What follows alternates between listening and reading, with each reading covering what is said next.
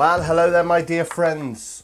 Welcome back to the Scott Reed Project. Now today, we are on seriously dodgy territory. I mean, we are walking on eggshells. Today, we are going to be making the classic, traditional, almost a national treasure in Scotland, the mystical Lorne sausage, also known as slicing sausage and square sausage. Why? Well, it's square, man. There ain't no skins, which in making sausages is half the battle. So all we've got to do is get this mix right. And when I say this is a national treasure, I mean they love this. And don't get me wrong, it is absolutely beautiful. So it is, like I said, a skinless sausage. We'll make up the mixture and then we pack it into a tin. Now there is designated Lorne tins, Lorne sausage tins. They cost 140 quid. Unbelievable. So if not, you can use a loaf tin. I've got my wonderful new press from Westenfeld here, which will do the trick nicely. So we make up the mix, put it in our tin. Now you can freeze it, but it's best to leave it overnight. And then you cut it into 1/2 inch slices. Then pack it up the rest in the freezer. The rest you get in the pan. So what are we going to make it of? As per usual, hundreds of recipes, all made by Scottish people actually. Pretty much so the same for herbs and spices. Well, spices go into it: ground coriander, ground nutmeg, white pepper, and some salt. For my meat, we're going to be doing half and a half. I got some beautiful pork shoulder here and some stunning beef braising. Now this sausage is all about the fat content. You need some beautiful fatty meat, else it will just be dry. I mean, doing a bit of research on this, you know, years ago, it was made with, obviously, the less desirable bits. I know I'm going to get a kick in the ball bag for that, I know, but it's just the truth. And there was so much fatty meat went in it that when you cooked it, it turned out half the size of when you started. But that don't matter. This soft southern Sassenach is going to have a go at it. So the first thing we want to do then is get our meat minced. Just got to cut up my braising steak. Have a look at my knife. Can you see that engraving? My mate Ollie, Roman numerals when the SRP started, and that beautiful sugar skull. He's just experimenting with his new laser. I cannot wait to see what he can do with my chopper. So what I got here then: 2 pound of braising, 2 pound of shoulder of pork. First thing we need to do is get that lot through the mincer. So load up the old hopper, put that over there, get me bowl and get it through. I'm trying to put a bit of pork through, a bit of beef, just to help with the mixing, but it doesn't really matter. It's going to be mixed by hand anyway after.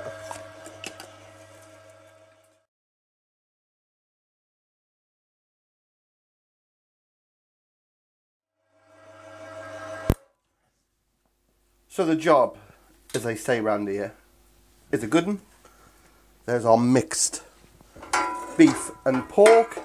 Now the Lorne sausage, if you look at it, it's very pinky, very red. And that, I guess, is where the colour comes from. So next, we need to make up our seasoning blend. As per usual, when I'm researching these recipes, there's hundreds of them, but they have all got these 4 beauties, but as you can imagine, all in varying amounts.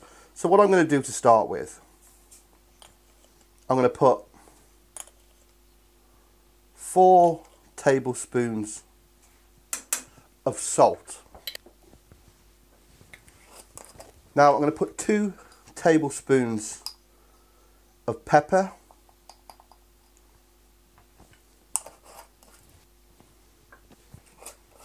1 tablespoon of nutmeg. I'm just going to put 1.5 of coriander. So as this is a skinless sausage, for anybody that wants to try this, so much easier. You could just go to your butcher's and ask for minced beef, minced pork. You can even make a smaller batch. Just ask him for a pound of minced pork and a pound of minced beef, and then follow this lovely little video. So there's our seasoning mix. What I'm going to do, I'm going to add a bit of that at a time, then fry off a little bit, make a test patty, and then if I can adjust it as I want, you know the golden rule, you can always add, you cannot take away. Right, next we need some water.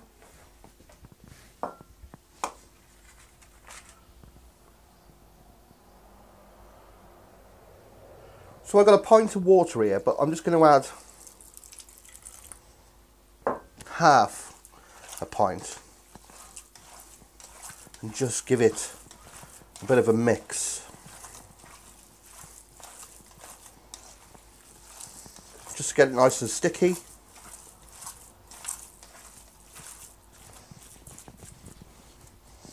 So with our seasoning then, I'm just going to add half to start with, and we can go from there.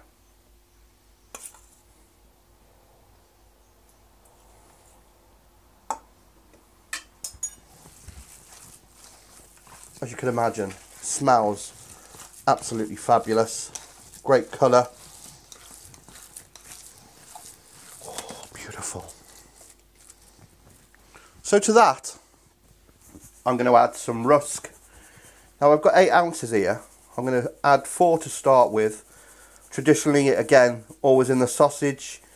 Some say use fresh breadcrumbs, some use dried breadcrumbs.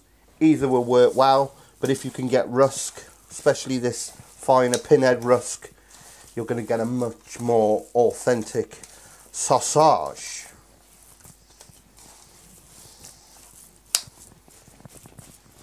Let's get a bit more in.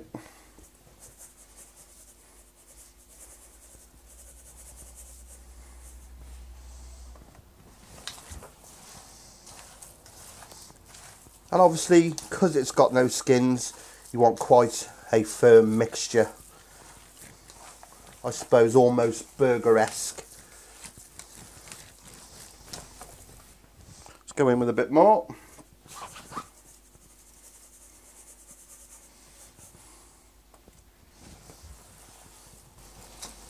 So you don't want it too sticky whatsoever. So I'm going to send that through the mincer one more time. I think I'm going to need some more spice in there, so I'll add a little bit now. Then we'll just fry off a little bit to test it, and we'll go from there.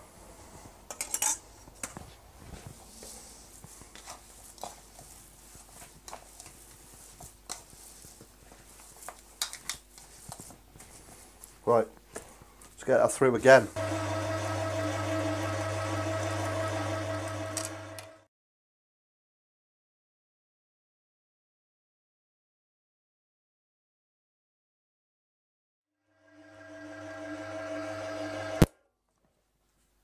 Well, the colour is bang on. All we need to do now is give it another mix, test that seasoning, that's the all important bit. Then when it's nailed, we will get it in the tin. Okay, just fried me a little sample off. Let's have a look. Knife is nice and clean. So, it's all about the texture apparently.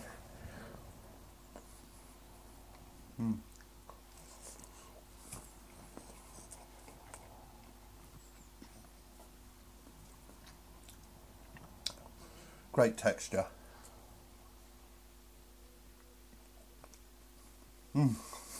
Great sausage.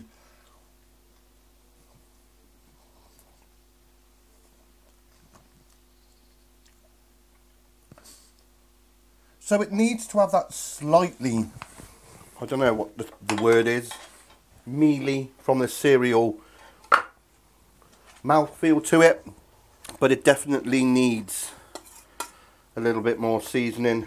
So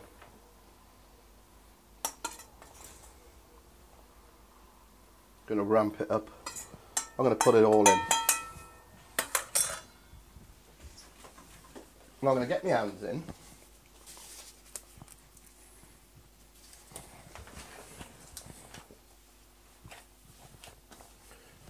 Just give it a final mix.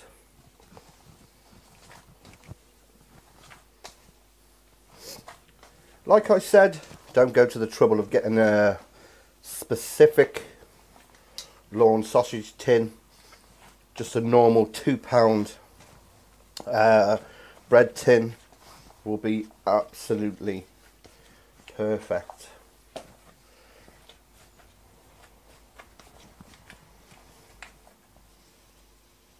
That's much better. I mean, you can always tell if you've seasoned it enough just by smelling it. And when I smelt it beforehand, smelt lovely, but I didn't get, oh beautiful, all those spices coming through. So I'm just going to add just a spot of water, just to let that down just a little bit. Then we'll pack it into my press or tin, and we won't even use the lid. It wants to be quite a loose-ish texture. You don't want to pack it tight. I think that's enough, you know. I think we're rocking and rolling, baby. Right, that goes there, that goes there. So I'm not going to use that lid. Like I said, I want it quite relaxed in there. Relaxed sausage, sir. So I'm going to line it with good old cling film. Make sure we get it on the bottom. Make sure it's all nice and even. Beautiful.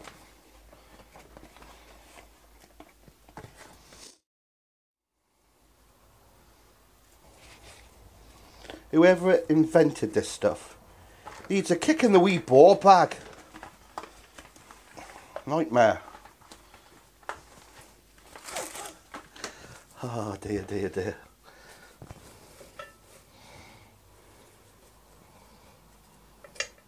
So, fettle, fettle, fettle.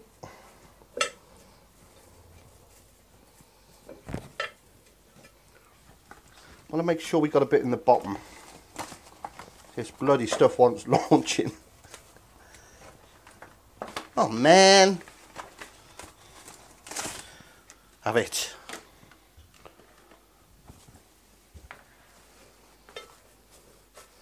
Okay. Robert's your mother's brother. Let's do it. Let's get it in there. We is on.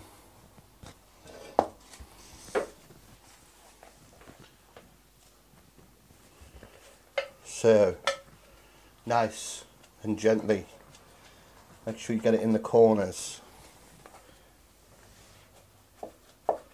Like I said at the start, you can make a smaller version of this, just half the ingredients.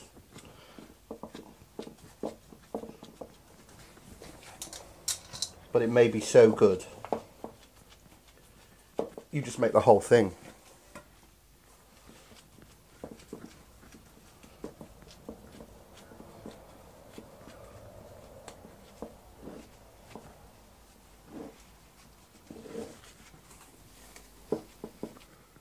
I think we are done.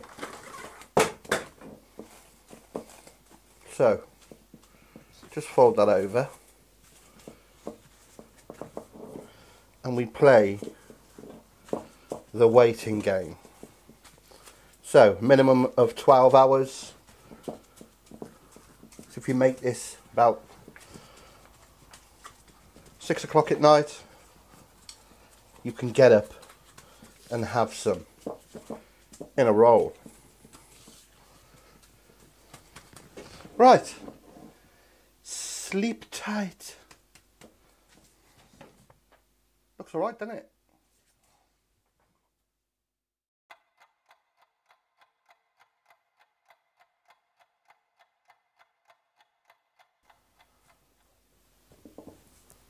A beautiful morning here on the border of Herefordshire. Even better, this has been in the fridge actually overnight.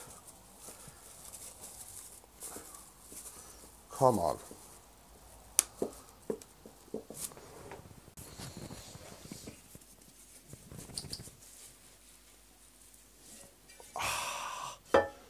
Beautiful. Set up nicely.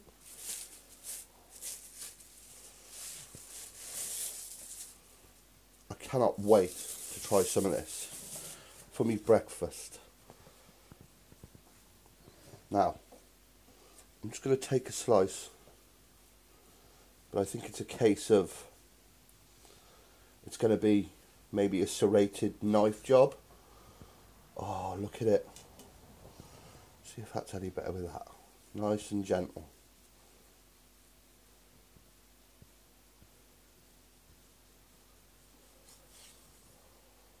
Oh, yeah.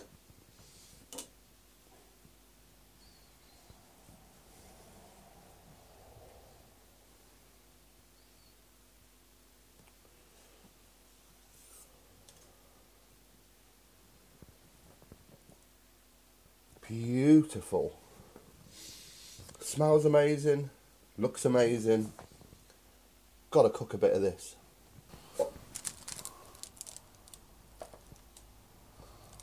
Looks pretty good to me. I think I've got the texture down, not too tight. Smells wonderful. Let's go to the kitchen.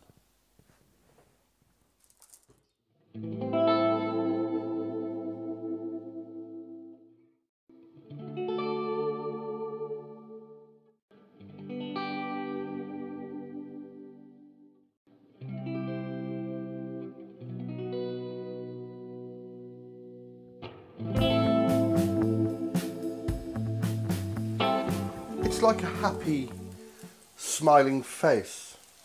Hopefully, that's what I will be looking like after I've got these down me neck. Smell amazing.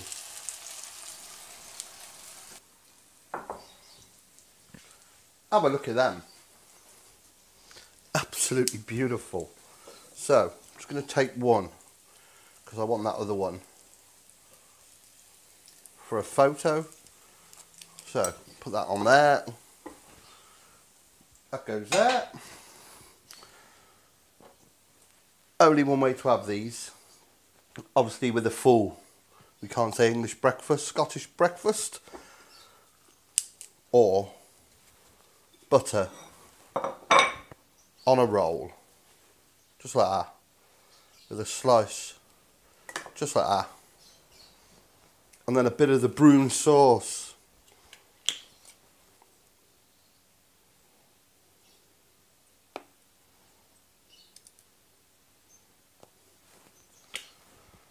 Then what you do is you close the lid and get it down your Gregory Peck. It's beautiful. No messing. The only thing that can make that better is an egg. Sausage are the boys. Deadly they are. You could eat them all day. So there you have it, my friends. The wonderful Scottish Lorne sausage, square sausage, butcher's slice. It's absolutely beautiful. It really is. And for anybody who wants to get into sausage making, super, super simple. You haven't got to buy a sausage stuffer. You haven't got to mess around with skins. Just make the mix, whack it in a bread tin, and you're away. Absolutely stunning. Now, I've got to stop myself eating that, but I need to take some pics. Anyway, if you've enjoyed what you've seen here today on the SRP, please click subscribe when my face comes somewhere here. Beautiful, beautiful face, man. Also, check me out on my social media, Facebook, Twitter and Instagram at the Scott Reed Project. And if you'd like to help the SRP along, why not? Why wouldn't you help us continue to give you free knowledge? Please check out my Patreon page. So until next time, take care. I'm going to take a photo of this for the thumbnail and social media. And yes, I'm going to wolf it. Take care, my friends. Just have a look, eh? It's a dirty job, but someone's got to do it.